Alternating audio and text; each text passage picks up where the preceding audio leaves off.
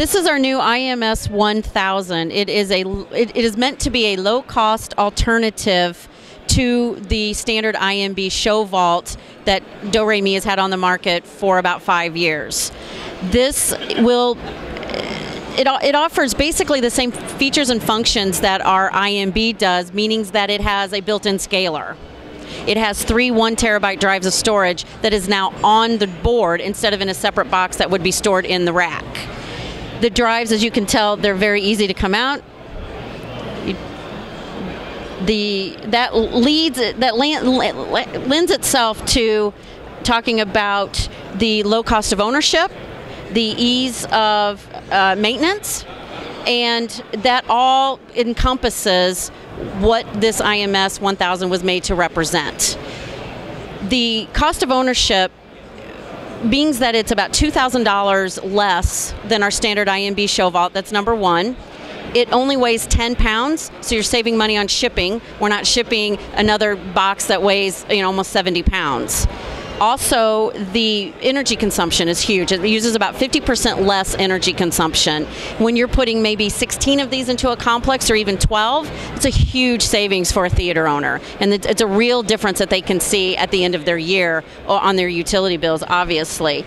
Maintenance then, scheduled maintenances become less because you only have one board to deal with instead of a separate device that's stored in your box. So your preventative maintenance can be lowered, again, thus saving some money.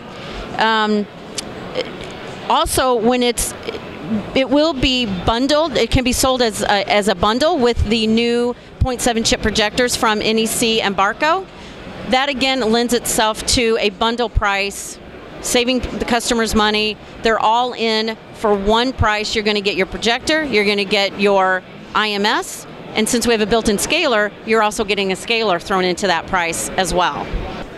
Now I have Jose from Doremi, and thank you, Beth, for showing us this, the unit. But another important development with the unit is a completely new interface, because we don't have a touch screen or screen on the computer anymore.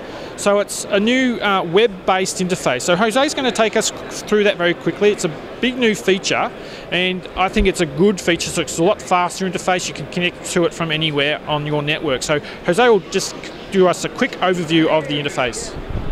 So yes, it's a brand new web GUI. It's a new interface for the IMS1000. We are definitely excited on this web GUI. So right here we have our overview, where we have 2 sections where we're actually monitoring the IMS. You have your playback section, your system section. Right here you got your status of your hard drive RAID, your server settings, and your projector status. On the top it illustrates your electronic serial number and the version of software that you're actually running. What's great about the screen is that it has hyperterminals all over the actual GUI. So if you notice here, we're actually playing back live. We're using a basic Internet Explorer browser just to access the IMS1000. Just quickly, it's all just web-based HTML5, so it'll work on any device, such any web browser, so IE, Firefox, Chrome, and iPads, mobile phones, iPhones, Android phones. That is correct. You could actually use Safari from your iPad or any Android device to actually access the IMS1000, and it works beautifully. Anyway, thank you for the overview of the interface. It's very functional, and anyone who's used a Doremi before will easily basically follow through. It's very similar in function and feature. So thank you very much, Jose, and thank you very much, Doremi. This is James Scott and the CineTechGeek at CinemaCon 2013.